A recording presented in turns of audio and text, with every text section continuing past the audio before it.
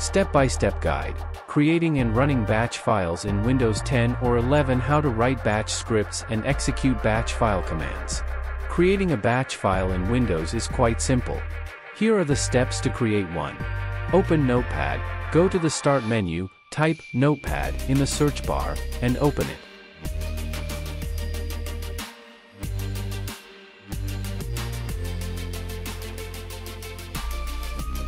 Write your commands. In Notepad, write the commands you want to include in your batch file. For example, at echo off. Echo welcome to my batch file.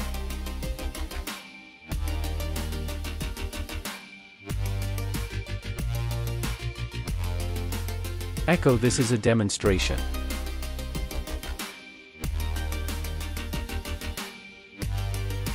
Pause.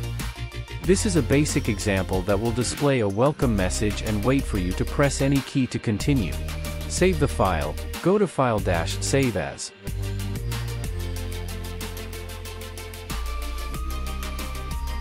Name the file. In the File Name field, type a name for your batch file.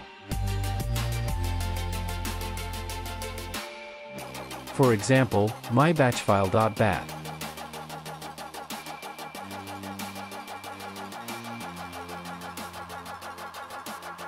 Choose File Type.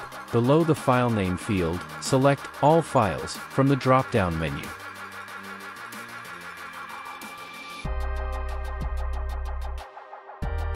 Save location. Choose where you want to save the file, such as your desktop or a specific folder. File extension. Ensure the file ends with .bat. For example, mybatchfile.bat. Save. Click on the Save button.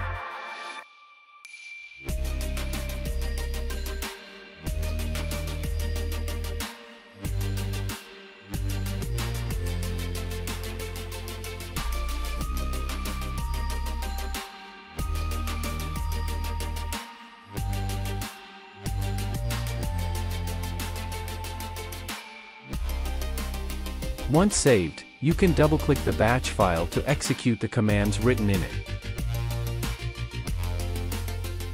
Remember, batch files can execute commands, run programs, or automate tasks in Windows, so ensure you're familiar with the commands you're using and their potential effects.